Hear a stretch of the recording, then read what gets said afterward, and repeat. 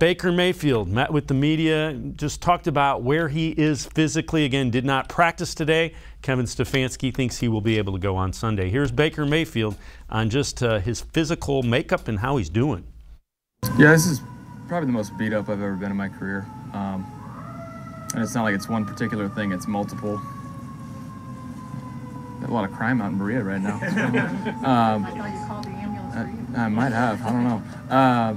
No, it's just that time of the year and things add up and just, a couple things after another. So it is what it is. There's definitely a couple plays where, I look back and say maybe would have used my feet here and there, but have to adapt. I mean, nobody's going to feel bad for you.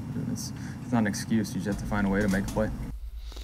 Let's welcome in Hayden Grove from the Plain Dealer and cleveland.com. And Hayden, it's pretty obvious that the bangs and bruises are starting to mount up. He's not able to do everything that he can do, not able to use all the weapons. But if he's out there, got to find a way to make a play, and he knows that better than anybody.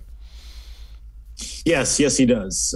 Baker Mayfield's a guy that doesn't make excuses, obviously just goes out there and toughs it out every week. And I don't think he's going to be making any excuses for his foot, for his shoulder, for his knee that's banged up. He's right. I mean, at the end of the day, this is a league about it's a pass or fail league. And if you don't win, you'll fail. And if you win, you pass. So he knows as well as anyone the Browns got to go out there and win on Sunday. And he wants to be out there doing it with them. He wants to be out there with his teammates. And if he's, healthy enough to go, then he's going to go.